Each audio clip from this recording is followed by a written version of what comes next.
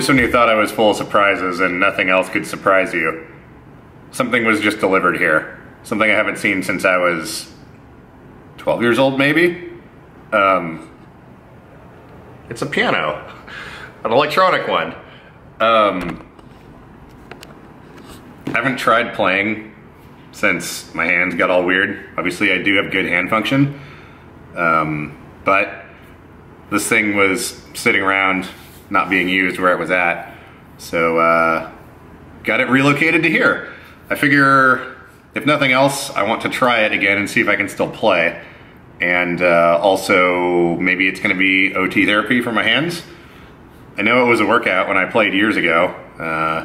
Practicing every day is just as much about keeping the muscles in your arms and hands strong as it is about remembering how to play. So, yeah, I'm going to... Gosh, I don't know, this is weird. It's a full 88 key keyboard made by Roland. It's got weighted keys, so it feels, I mean, about as close as you're gonna get to an actual piano. This is, what, the Roland 3000S? HP 3000S. It does have a MIDI interface, so you can plug it into the computer. But really basic stuff. I mean, you can do key transposing, and it's got 8 different voices. Yeah, pretty simple machine. If I recall, I usually like to use number 2. Now, it does have this weird fuzzy sound coming out of the speakers. I don't know if that's the amplifier or what. I mean, not too big a deal, but yeah, a little different.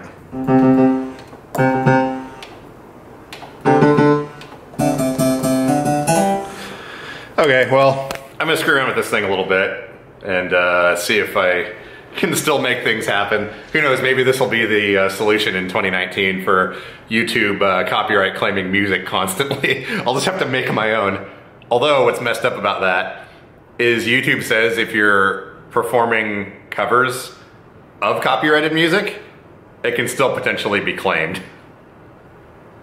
How insane is that? Like, really?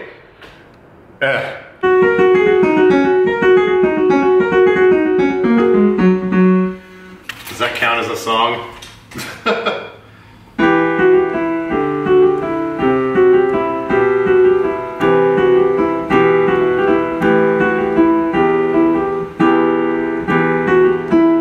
I was just realizing something. See how this piano has pedals? Yeah, that's not really a thing. But they are just connected in the back here. I can't really see back there, so I'm gonna use the camera. I'm pretty sure, yeah, we just have, where is it? Let's see. What does that say? Oh yeah, so we got the soft and, oh, it's just a mono jack. Cool. I'm going to make some sort of adaptive thing.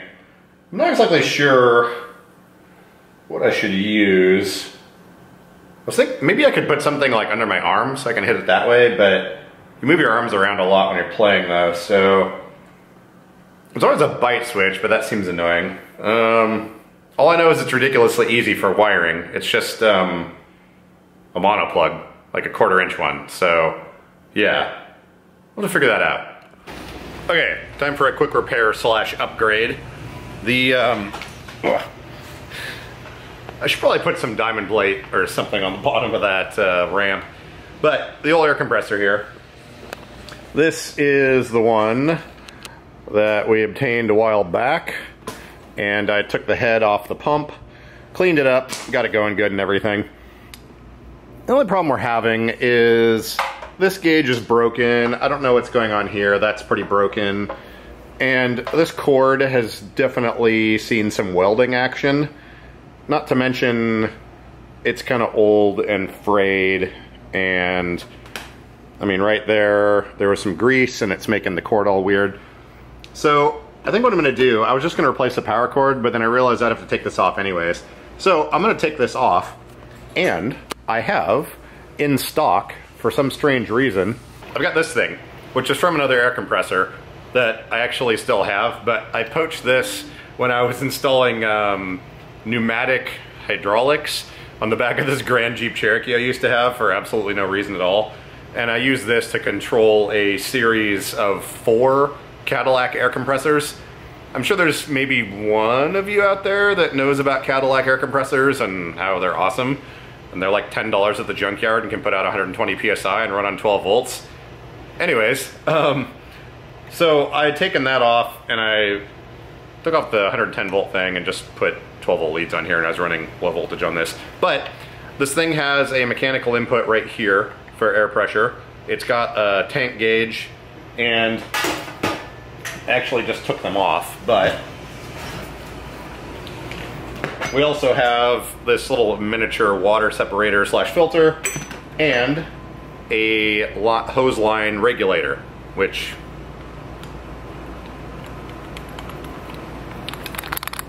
the case is a little worse. The case is a little broken, but it works. So we're going to install all this on here. Now, you would think that I potentially would have planned ahead for this and went down to the hardware store, bought a nice length of power tool cord, but I didn't do that. We're gonna poach this old power strip. This thing's good for 16 amps, which should be fine. The cord's a little short, but that's all right. I would rather have a shorter cord than a longer one. And we're gonna take this cord out of here, put it in here, and then jam the whole mess onto that air compressor, thusly solving all problems at once. I'm just gonna film little updates here and there. I'm not gonna make this a whole big long segment, but battery on this camera's almost dead, so I'm gonna go plug it in, and I'll update you in a few minutes. I just discovered something somewhat annoying. This controller uses spade connectors. There's no screw mounts on it. So that's usually a lower amperage application when you have spade connectors. I think what I'm gonna do is actually reuse this wire, and I'm gonna solder them directly on here.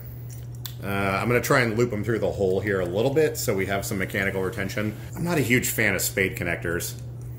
Or I suppose I could find some other spade connectors and then solder them on. Actually, that might be a better idea. I'm gonna do that. Before we get too carried away though, I'm gonna unscrew this thing and see if we're lucky enough to actually have spade connectors inside of this power strip. That would actually be super convenient. This is one of those cheapo, like $5 power strips. And spin the wheel, big money. Nope, no spade connectors. And it uses a bus bar. It's actually a sort of, I lied, I don't like that. Yeah, I'm just gonna poach this cord, find some spade connectors, put them on there, and then solder them in place. After trying relentlessly, I was not able to solder the spade connectors onto the new controller. It turned into an insane mess. Actually, where did it go? I tried with a soldering iron, I tried with a torch, I tried all kinds of stuff, but the spade connectors and also the slip connectors on that switch will not take solder. I've gone ahead and just reinstalled this old one. I still need to get the ground wire hooked up. This has proper screw terminals on it. So I got the old one hooked back up. I'm just gonna replace this cord. I think this is gonna be a much better option than trying to use that other one with spade connectors. Okay, we're ready to test. I've got the wiring all pretty much done. The ferrules are reinstalled here. Got the ground reconnected. Everything is cable managed as good as it can be. So I've plugged it into an extension cord here. Got the switch on and it runs up here and it's plugged into this power strip. And I'm gonna flip this switch and hopefully nothing bad happens. Hey, it works. Okay, well, we've got a few extra gauges and valves on here now.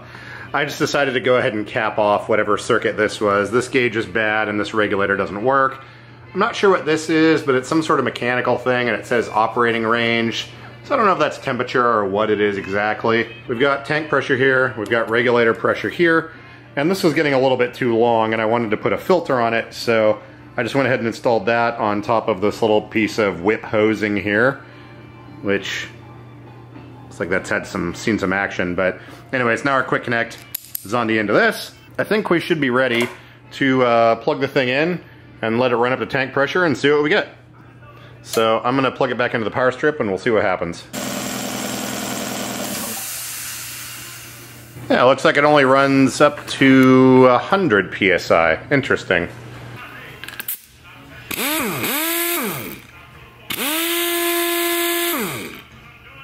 Seems to work.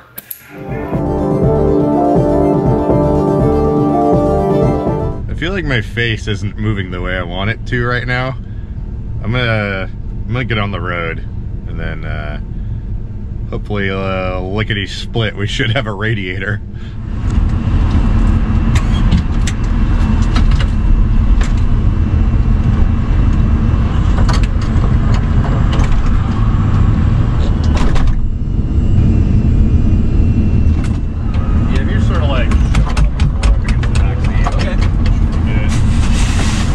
Standing up or laying down? Standing up. Okay.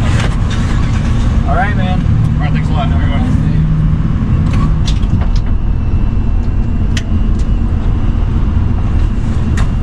All right, got the radiator and other parts needed.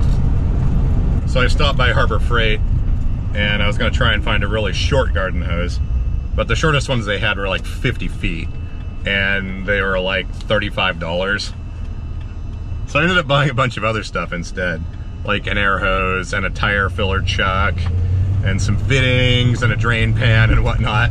Let's head back and start pulling this thing apart. I don't know if I have the energy to do this all today or not. So we've got this radiator hose here, which kind of looks insane. Look how many twists and turns there are to this thing. And also, this radiator is a little bit larger than I thought it was. Apparently it's tucked away inside the core support on the van in such a way that you can't tell how big it is. Obviously the box is a little bit wider, but we opened it up and had a look, and yeah, it is huge. So last night I had one of those weird breathing events that I have occasionally and got a surge of adrenaline as a result of it. Shield your eyes. And as a result, I couldn't get to sleep till like 5 a.m. or something. I slept till almost 1 p.m. today, but I do not have any energy. So the thought was, we're gonna swap out the radiator, but while I'm in there, and while the radiator is removed, it leaves me a little bit more space to get to the transmission solenoids. So I don't think we're gonna get this done today, but the plan is to yank the radiator out of there and then swap the transmission solenoid pack while there's a little bit more space. I need this van to be working. Driving the white one around has been seriously, well, it's gotten to the point where transferring in and out of the driver's seat every time I want to go somewhere has kind of been ruining the day. So I wanted to get the green van back online as soon as possible. Only problem is, if I screw up that solenoid pack swap, then the green van will probably need a new transmission. But I think I should be all right. I do have to helicoil. Well, I might be able to get away with retapping the threads, but I may have to helicoil one of the bolts for that transmission solenoid pack mount. But that's one of the reasons we got the air compressor working properly last night, and also why I bought some of this stuff at Harbor Freight. Among other things, I got this little air nozzle here, and this is going to be instrumental in making sure there's no debris or other stuff around that transmission solenoid pack when I take it off of there, because that's the problem, is potentially getting dirt or debris or metal shavings down inside the transmission. So I'm going to use this to make, well, I'm going to use brake clean first. Thank you, Ryan, by the way. I'm using some of your brake clean. And then we're going to pull that thing off of there, and I'll tape over all the holes, so we shouldn't get anything in there. But they had a nice rubber air hose as well there. And then I figured I needed a tire fill chuck, something to hang the hose on, and some assorted fittings for all of the new air accessories. And they even had a drain cock. The bottom of this air compressor, this valve is completely screwed up, and there is quite a bit of water in there. I can hear it sloshing around. So I need to do this before I do anything else. So I think that's gonna be the plan right now. I'm gonna tip this air compressor up on end, get that old drain valve out of there, and get all the water and stuff out of there. I might put a little bit of oil in there just to help mitigate rust. I'm gonna try and look inside with a flashlight and see what the tank condition is. I don't know if that's possible. That little brass valve right there is completely chewed up. When these things get rusty and haven't been taken care of, that valve gets seized up and then you can't turn it. So I tried to use pliers and the whole thing just came apart. So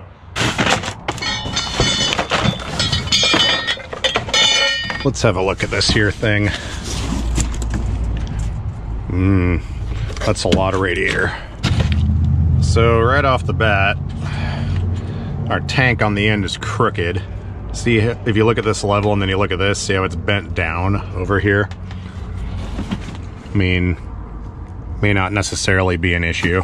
It looks like they beefed up this little point right here because this is a big cantilevered thing. I was worried about on my van if this was gonna snap off. Also, this appears to be at a sharper angle. Whoa, what is this? Why is there a notch cut in the bottom of this? What the heck?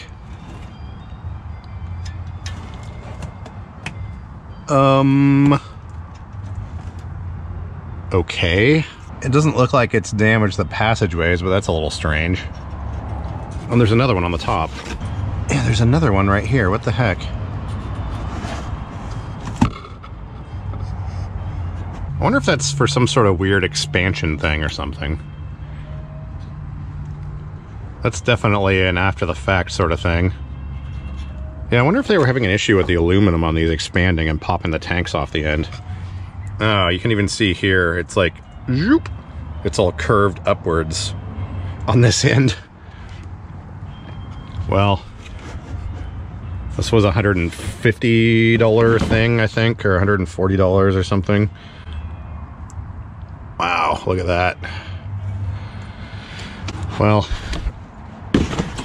it's definitely better than what's currently in there. Right now, there's a big old crack right here. Looks like we've got a different style of drain valve on here.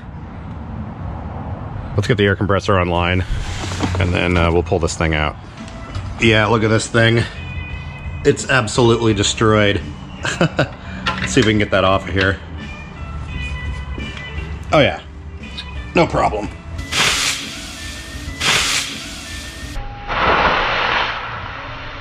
Look at all those rusty chunks coming out of there.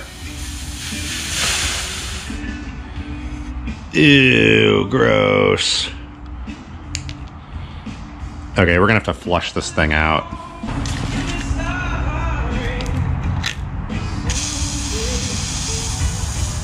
So apparently this air compressor is green in color. I started cleaning off some of the grease and it's like a hunter green. But yeah, check out what came out of the tank. Ugh, that is no good. There weren't too many giant chunks, but I tried to pull off one of these drain or plugs on the end of the tank, but it wouldn't come off. The one on this end looks like it potentially had been removed before since there's Teflon tape on there, but I couldn't get it loose. So what I'm gonna do, oops. So what I'm gonna do, I've got the drain plug out of there. I'm gonna fire this thing up and run it for a minute or two to try and dry some of that out. I might spray some more WD-40 in there just to try and get some of the chunks removed. And then, yeah, we'll probably just have to roll with that.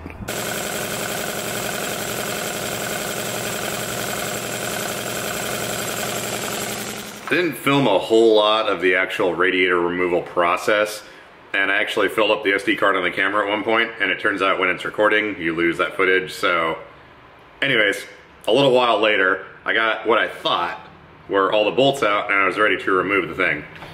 As it turns out, though, Dodge had other ideas. Most vehicles, you take off 2 bolts, your hoses, radiator tips forward and pulls out, and you're done. Not so much with this thing.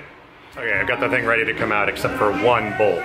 I've got the fan shroud off, the fan's out, the tranny cooler lines are disconnected and draining into a pan, but the AC has this weird little bracket over here as I just threw all the screws on the floor. So I had to pull the grill off to get to it. And it is right, let's see here. It is one Torx bolt hiding way down here. Okay, I did find a Torx bit.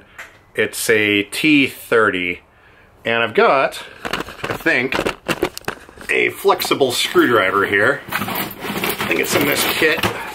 Aha, there we go. So we can use this thing, and I think we can get it down in there. Of course, it's not the most magnetic thing in the world, but I think, potentially, we can make this work. Hopefully it's hand tight. Oh wait, I just found this thing in there. That might actually work better.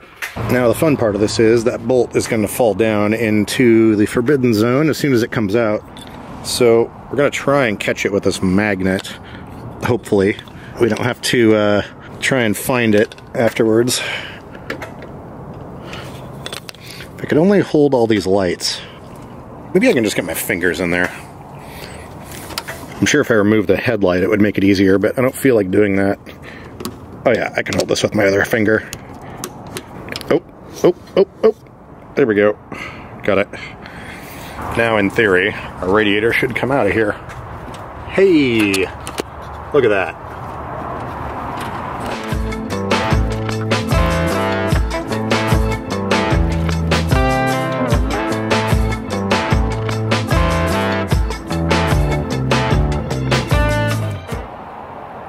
The AC condenser is bolted directly to the radiator. That's fun.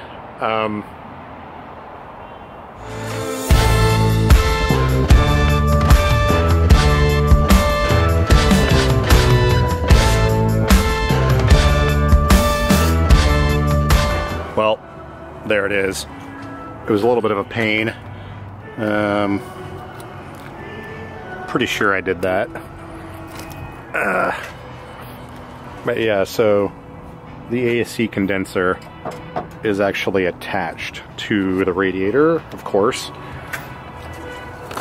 And then, well, there's a lot more space in here now, so I'm gonna get this all cleaned up. And then tomorrow, we're going to attack this solenoid pack here. And yes, you have to remove the battery.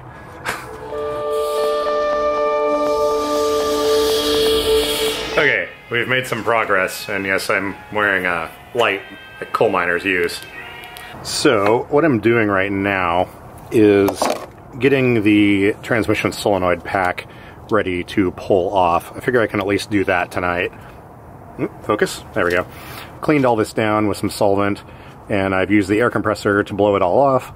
So I think we are ready. I just need to pull these electrical connectors off, and then pull this speed sensor out of here. That's the one right there on the top. I've put some electrical tape over the tranny cooler lines just to kind of keep some dirt from getting in there. But I do have replacement speed sensors for this thing. It's input and output. But yeah, I think we're ready to rip this off and see how messed up it actually is. We've got our box of new parts here.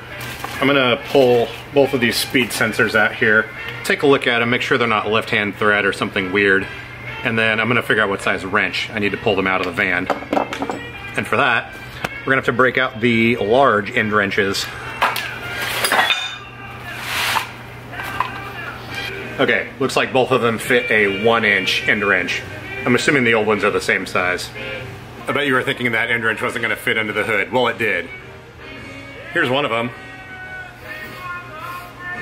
Smells like ATF. Doesn't really need debris on here. It is magnetic. But yeah, now we can pull the solenoid pack out of there. This was blocking one of the bolts.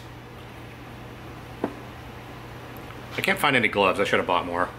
This is the bolt that was in question, and pulling it out has confirmed my suspicions.